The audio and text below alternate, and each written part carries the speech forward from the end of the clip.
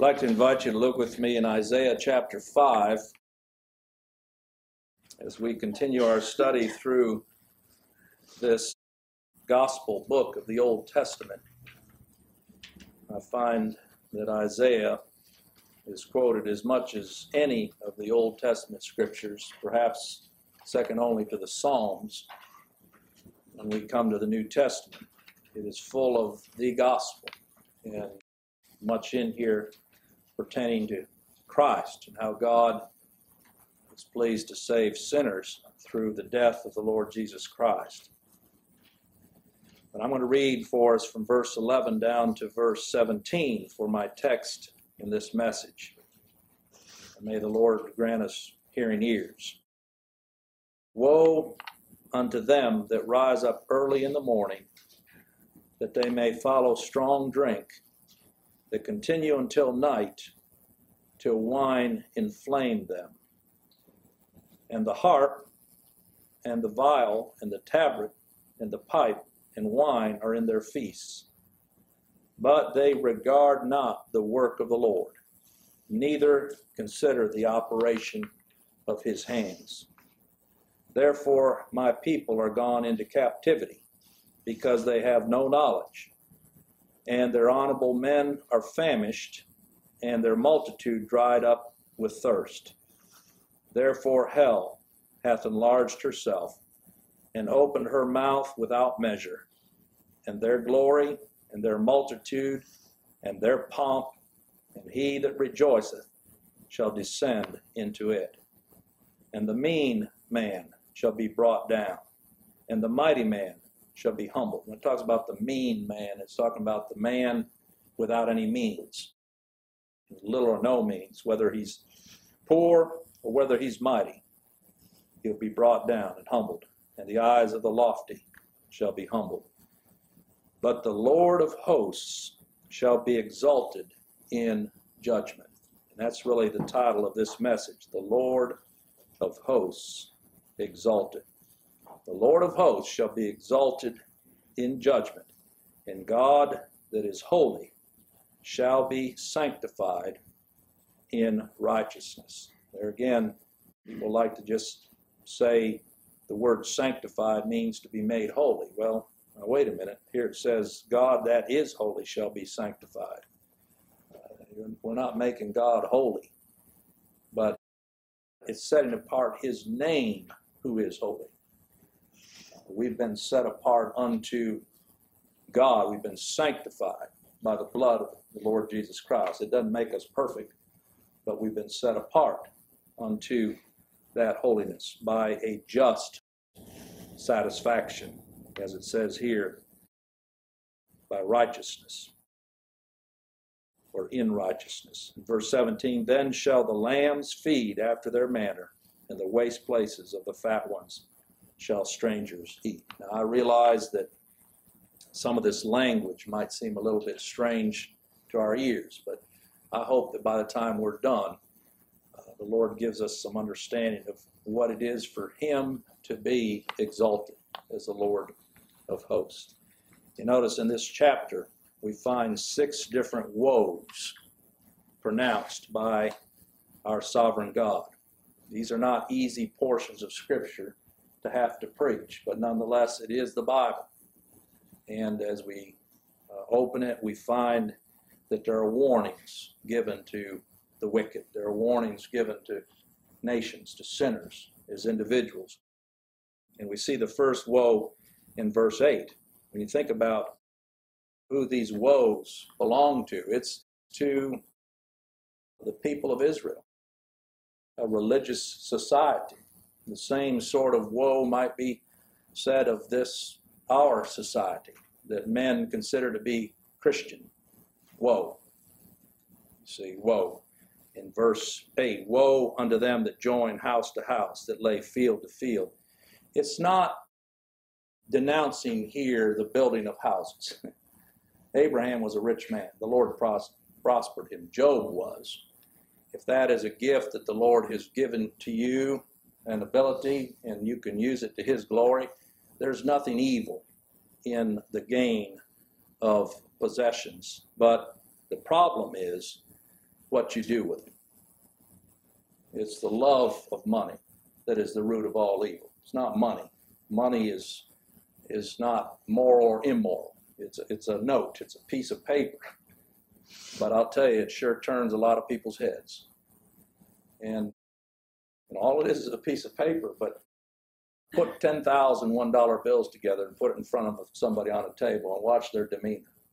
There's just something about the covetousness that's in the heart that causes a person to behave differently. Their eyes get wider when they see it. Why? It's just money, but it's what's in the heart, you see. And that's really what's being condemned all the way down through here. In verse 11, woe unto them that rise up early in the morning, that they may follow strong drink. The key is there, follow strong drink. When you give your life to it, when it becomes your habit, and you stop and think about why there is such a problem with alcoholism today in society. It's people trying to drown out what they can't deal with in their heart. I work with people like that. I went on a cruise with them. One guy walked off the boat after we were done, and it's supposed to be just a relaxing time, but he said, I spent more money on the booze than I did the cruise. And you see the condition that people get in just because they don't want to have to think about going back to work. They don't want to have to think about dealing with responsibilities. And more so, they don't have to think about what this heart is telling them, the conscience. And rather than seek God, they'd rather drown it out. That's really what is being described here. Early in the morning, that they may follow strong drink that continue until night, to wine inflame them. Or as it says in the original, pursue them. It becomes an addiction. And that's what's being described. Verse 18, woe unto them that draw iniquity with cords of vanity, and sin as it were with a cart rope. So in other words, the attraction of living for self. And, that's all it takes to be a sinner. All we like sheep have gone astray. We have turned everyone to his own way. You don't have to be a murderer. You don't have to be, a chainsaw murderer or a thief. Just go your own way. Just go your own way. And woe is what it says there. Verse 20, woe unto them that call evil good and good evil. It has to do with the very honor and glory of Christ. Christ is set forth in this word. People say, well, that's not my Christ. They're calling good evil. And they're calling evil good in that they build up their own righteousness. They call what they do is good, and therefore are not submitted to the righteousness of Christ. They put darkness for light and light for darkness. They put bitter for sweet and sweet for bitter. And we'll be dealing with that when we get to it. But verse 21, these woes just multiply. Woe unto them that are wise in their own eyes and prudent in their own sight, will not be taught of the Spirit. And I was mentioning to a fellow preacher over the phone this weekend, my problem is not with people who do not see the truth of what the Lord has taught me as far as our justification at the cross. I don't take issue there. I know I've had to be taught. And I'm thankful as the Lord teaches me. My problem is with those who won't see it.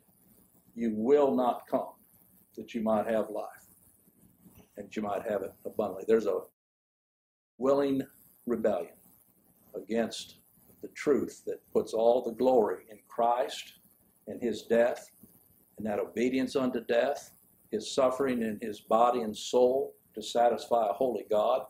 People want to put it everywhere else. And that becomes then an issue. Wise in their own eyes and prudent in their own sight. Verse 22, woe unto them that are mighty to drink wine, and men of strength to mingle strong drink.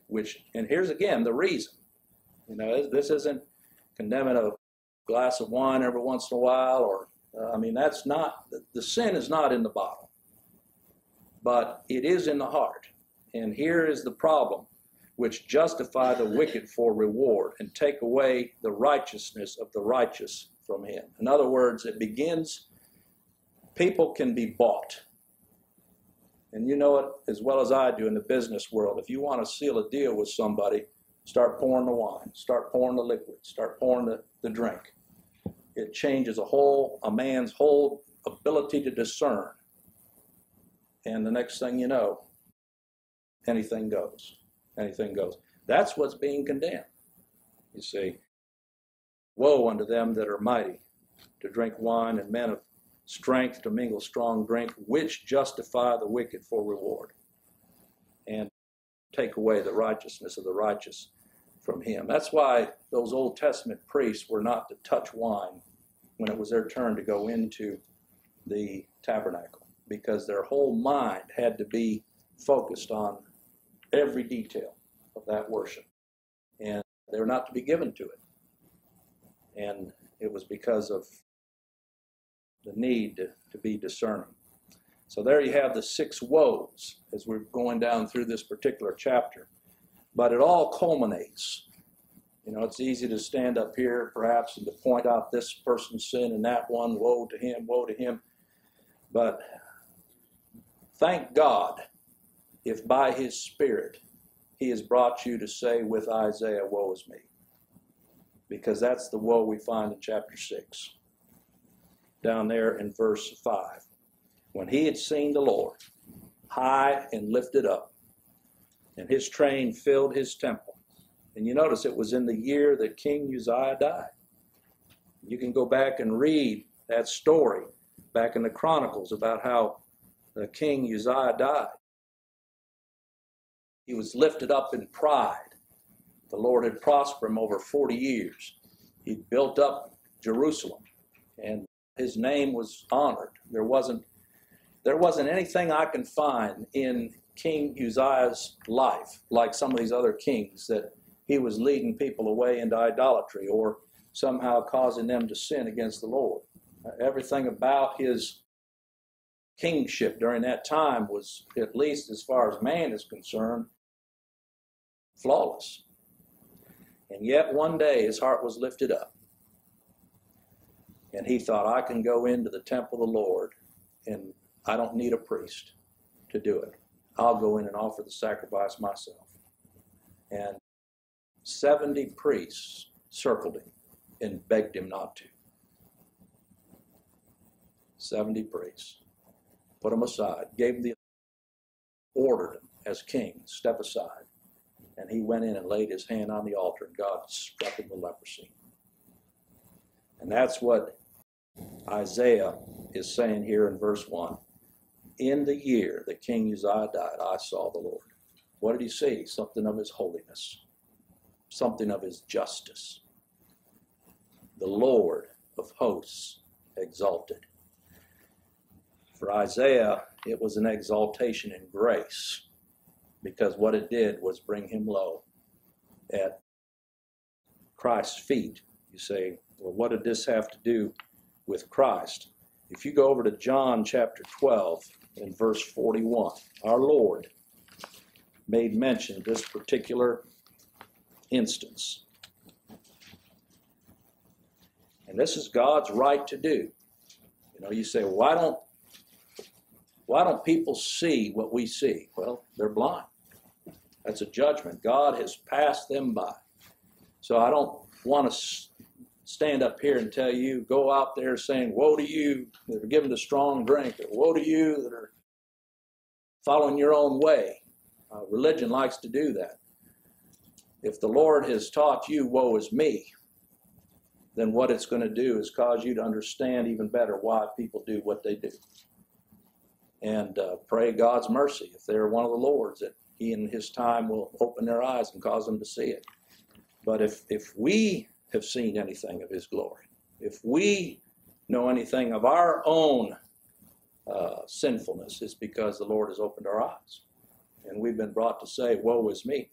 But look here in John 12 and verse 39. Therefore they could not believe, because that Isaiah said again, he hath blinded their eyes.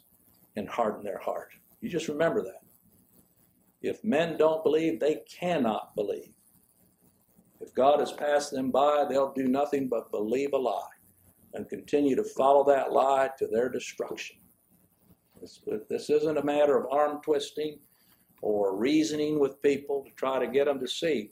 If you know of Christ, the only reason you do is because the Spirit of God has opened your eyes and taught you something of who you are as a sinner, caused you to cry out, woe is me, and pointed you to the sacrifice. Just like with Isaiah, the messenger took the hot coal off the altar. That's a burnt sacrifice. It touched his lips, you see. But other than that, nothing but hardness, nothing but blindness, that they should not see with their eyes nor understand with their heart and be converted, and I should heal them. Now look at here in verse 41. These things said Isaiah when he saw his glory. Whose glory? Christ's glory. And spake of him. Who? Christ. You see. So in seeing the Lord sitting upon a throne, high and lifted up, and seeing that sacrifice is the only remedy, his eyes were turned to Christ. That's my prayer.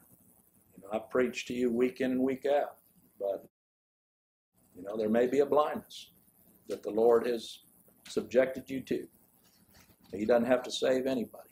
He is God. He is exalted, whether in salvation or condemnation. And I bow to that.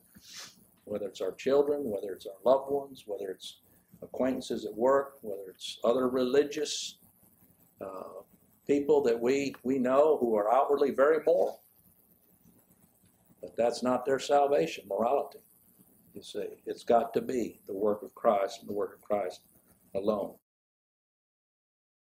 I know that for the natural mind, these woes, coming back here to Isaiah chapter 5, these woes to those who haven't been taught of the Spirit, they fall on deaf ears.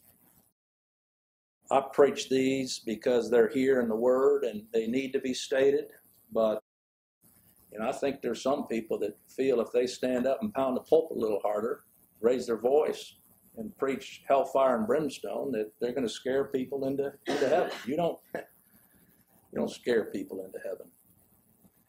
These woes, unless the Lord's taught you, as soon as you walk out that door, you'll have forgotten. You'll go and sit in the car and turn on the radio, and you'll be off in another world immediately. It won't mean a thing.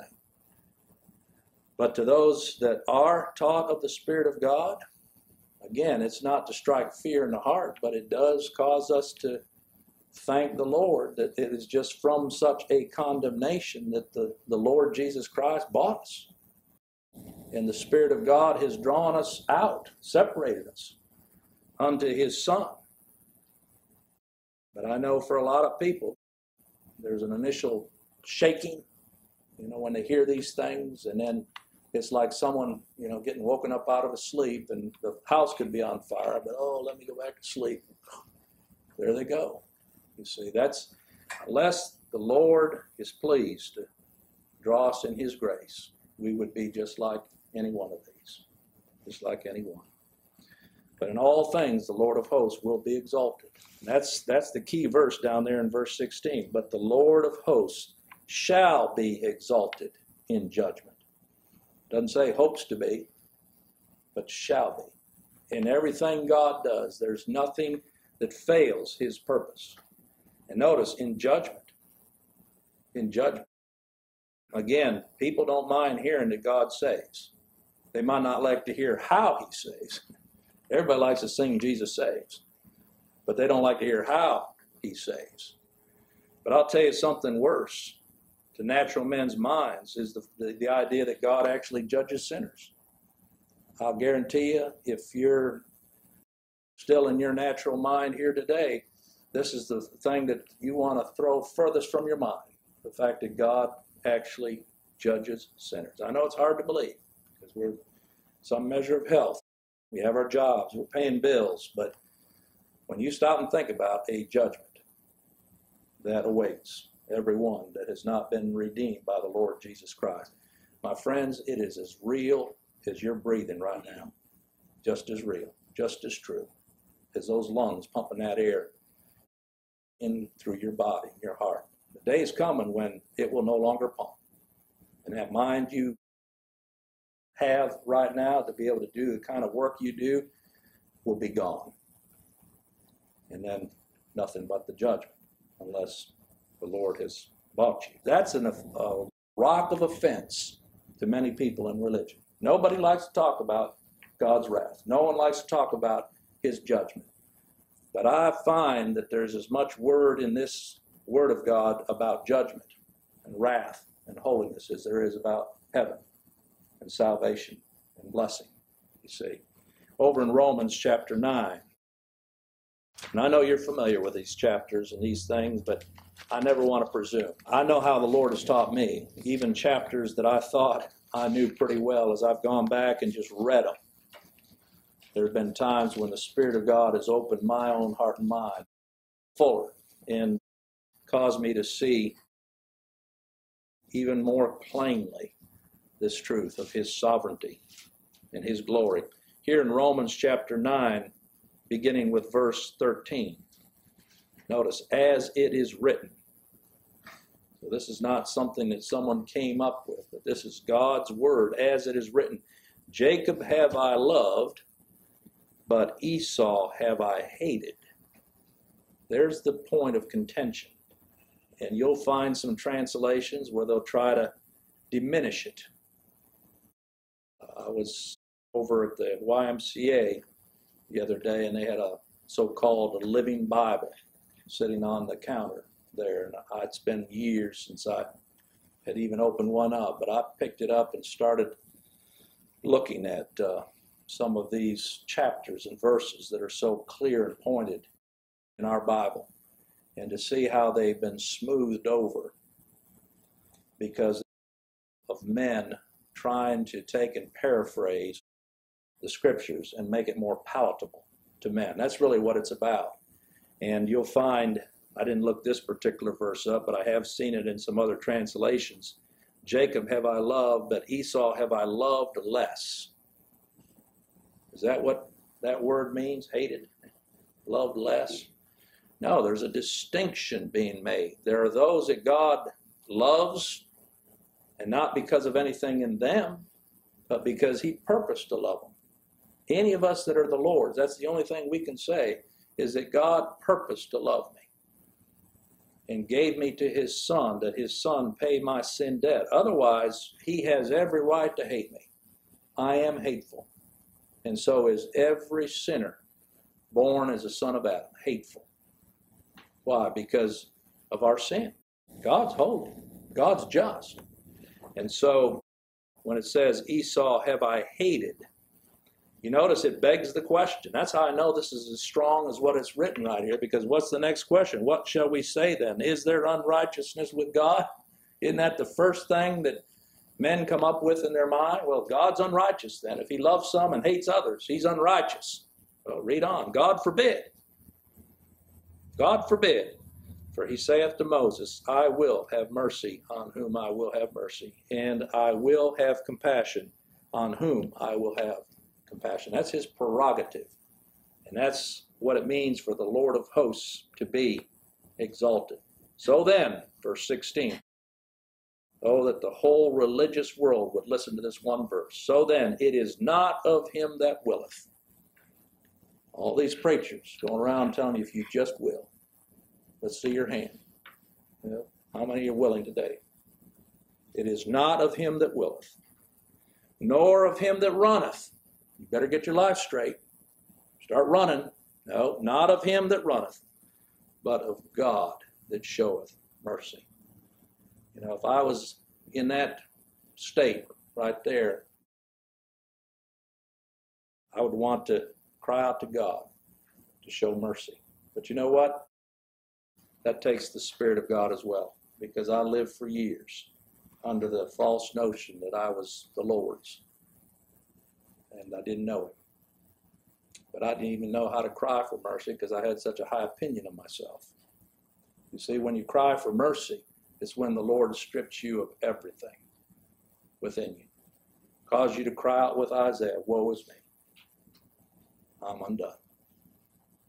That particular chapter, as you know, is very precious to me. That's the word that the Lord brought home this poor sinner's heart. It caused me to cry out, seek his mercy, look to Christ alone. He didn't make it easy on me. I struggled for 3.5 months trying to justify myself that maybe it was something else. But the word kept coming home, lost, lost, lost.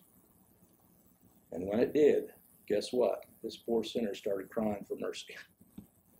If you've never been lost, you'll never cry for mercy. But if the Lord ever begins that work of grace in your heart, that's all you're ever going to cry for. Crumbs of mercy. I worry. I guess I shouldn't, because it's still of him. It's not of him that willeth, nor him that runneth, but of God that showeth mercy. But I worry about people that have a lot of the right knowledge and can spout it back, even true doctrine, and yet I never hear a cry for mercy. It's just not there. It's a pride, and that's even what we've read here. Scripture says, woe, woe unto them that are wise in their own eyes and prudent in their own sight. All right, we'll come back here to Isaiah 5. There's a lot here. If we don't get done, we'll come back to it. But God is called here in verse 16, the Lord of hosts. That means armies. Jehovah Sabaoth. You were playing that as the prelude. A mighty fortress is our God. But that's the word that we use. It's not the Lord of Sabbath, as if in rest, although he is. But there's the Lord, Jehovah Sabaoth is his name. And it's a Hebrew word that speaks of the Lord as being almighty. I get people get cocky here once in a while. I say, well, show me where the word sovereign's used in Scripture. Well, you can't say the Lord Sabaoth without speaking of him who is sovereign. You say, sovereign Lord of hosts shall be exalted in judgment is the word. Over in Psalm 9 in verse 6. Look in Psalm 9 and verse 6. O thou enemy, destructions are come to a perpetual end, and thou hast destroyed cities. Their memorial is perished with them. See, this is what it's talking about. The Lord of hosts shall be exalted in judgment. Those that are enemies of God. I'd rather have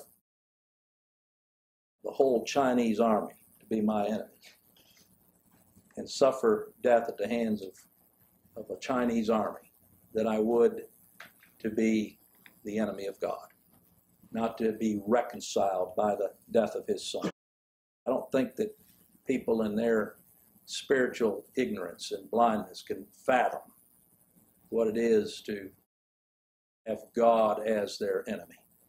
These are things that I think people take for granted, but that's the sense there. The Lord of hosts, it's his right to bring judgment. So how is the Lord exalted in judgment? We'll come back here, and let me just go down through here and give you some notes and thoughts that I've written down here. First of all, as I've already stated, the Lord is exalted in judgment in that he has the right to save or to condemn. I wonder right now if you can sit there and truly say that. If he should condemn me, he would be just in doing so. There's something about the natural flesh that raises its head to say, no, not me. And yet, where the Spirit of God is at work, I believe that he brings us like with Isaiah, woe is me. If the Lord should mark iniquities, who should stand? He is right in his judgments. He's right in his condemnation. And that's evident from the charges that we see brought against the people here. I already mentioned the strong drink that is referred to there in verse 11. But verse 12, again, the feasting. No one wants to come into a house of worship and hear a message like this unless the Spirit draws them. I agree with you. I agree when people say, well, if you just put a little more honey with your message, you might catch a few more flies. Problem is, I'm not trying to catch flies. This is not a house of feasting, other than feasting on Christ, the Lamb.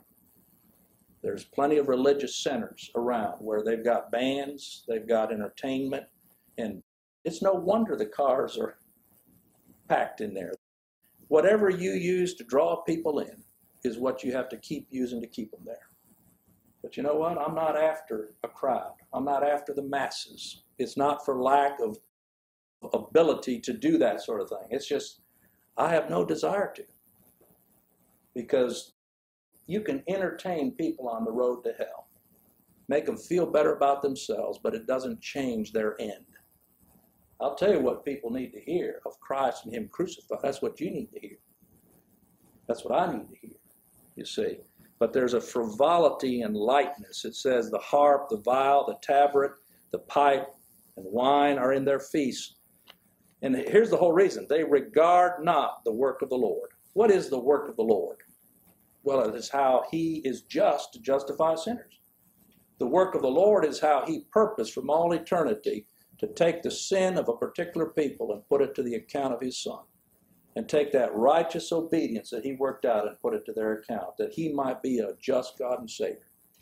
But there had to be satisfaction. That's the work of the Lord. There had to be a just satisfaction. And nothing more or less was required than the death of the Son of God, the Lord Jesus Christ.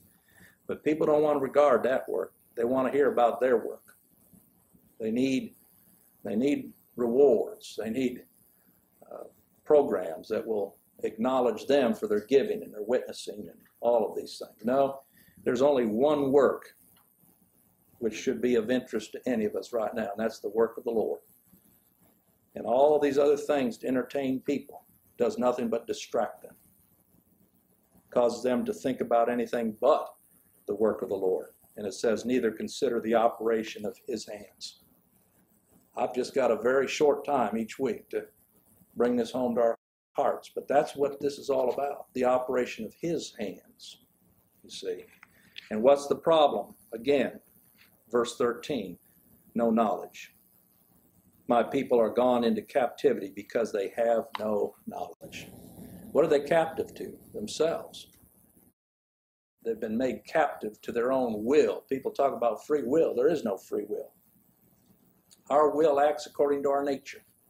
You know, can a dog suddenly desire to fly? Have you ever seen that? Our dog sits out there and, watches a squirrel jumping from tree to tree, or watches the birds going over flying and bark at them. But as far as I know, that dog has never had a desire, to fly. He'll jump pretty high, but he comes right back down and goes back to being a dog. I mean, that's just his nature.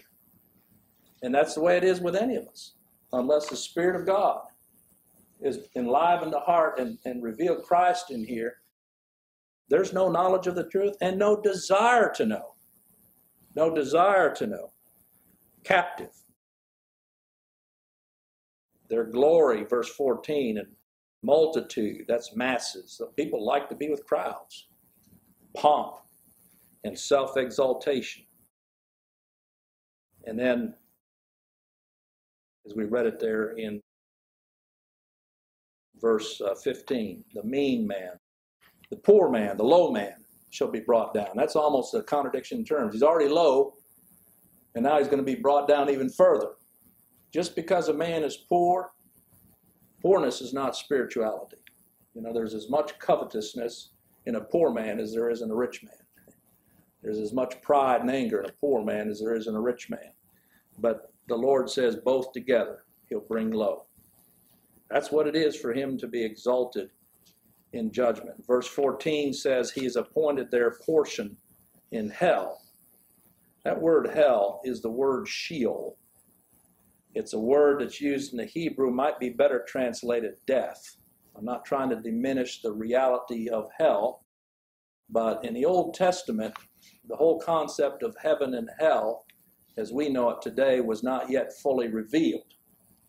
For those that were there, you'll find that often the word that they use for hell, the word is actually in the original a big open pit into which the dead go. That was the perception. They die, you bury them. So you could read here, therefore death hath enlarged herself and opened her mouth without measure, and their glory and their multitude and their pomp, and he that rejoiceth shall descend into it. The whole idea of being a pit into which the dead descend. It's later, as you read in the New Testament, that the Lord even uses the word Gehenna. It's a different word translated hell in English, in our English translation, but it would be more in line with depicting the burning fire of hell and God's wrath than this one word here. The reason I say that, if you look over in Psalm 49, for example, and I don't want to dwell too long on this, but Psalm 49, the whole point is make merry, do what you want to kind of put out of your thought the idea of dying, but you're still going to die. The Lord is going to, there's none of us getting out of here alive. And so, what is our purpose here on this earth? But in Psalm 49 and verse 14, you see where it says, like sheep they are laid in the grave. If you were to see that in the original, it's the word Sheol. Same word here. We know the Lord doesn't send his sheep to hell, but lays them in the grave. In other words, death shall feed on them, and the upright shall have dominion over them in the morning, and their beauty shall consume in the grave from their dwelling. I know some people make a big doctrine out of the fact that Christ went to hell, because that's the word that's translated. But I'm going to tell you this, there's nothing more appalling than to think that Christ actually went to hell when he died, because he said from the cross, it is finished.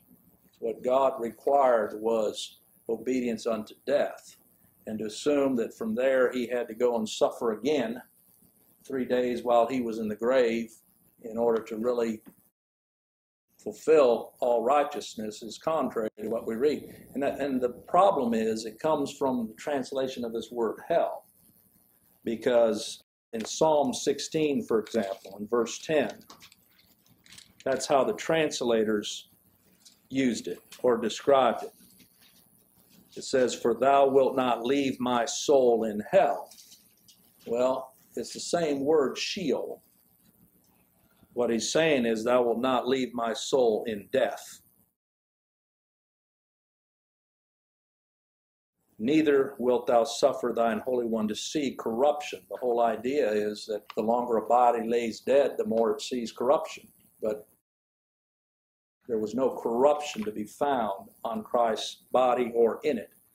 And so, for that reason, I would say here that even though the scriptures say broad is the way that leads to destruction, certainly hell does exist, but there's another word for it. Here in this particular portion of scripture, it's being used to describe the end of all those, which is death. The wages of sin is death. And do what you want to try to protect yourself from it, but it is our appointed end. I'll just wrap up with this, and then we'll come back in verse 16 of Isaiah 5, because our time's gone. How is the Lord exalted? Well, he's exalted in his right to save or to condemn. He's exalted in his appointing of sinners, their portion in death. And then here, thirdly, he is exalted in that righteousness by which he is sanctified. You see, and God that is holy shall be sanctified in righteousness. I believe it is what distinguishes God from the God, little G-O-D, of men's imagination. We live in a day where God's love is preached at the expense of his justice. This word righteousness here is the word justice. God is He's just in all he does. If he saves you, it will be in a just manner. It has to be. That's why Christ had to die. He could not save, he could not declare righteous, he could not justify a sinner until Christ had satisfied law and justice. He passed by. I had someone take exception with me on that and say, well, you're limiting God. Well, God can't lie. Am I limiting him for saying that? He cannot deny himself. Am I limiting God for saying that? How on earth can it be said I'm limiting God by saying he will not save a sinner, declare him saved, unless that righteousness has been worked out to his satisfaction and holiness? That's why Christ came. That's the whole reason for the necessity of Christ dying. He's just in his salvation, but he's just in his condemnation as well. Every mouth will be stopped and found guilty before the Lord. You say, well, how could God send people to hell? I'll tell you how. He loves his own righteousness. That's why. And anybody that does not have that righteousness, which is by and through and in the Lord Jesus Christ alone, will face the righteousness, the justice of God alone. And there is nothing then but condemnation. So these woes are important, but we'll pick up with this next time, verse 17, because there is a word of promise there. Then shall the lambs feed after their manner, and the waste places of the fat ones shall strangers eat. There's a word of hope there that we're going to look at the next time, Lord willing. All right.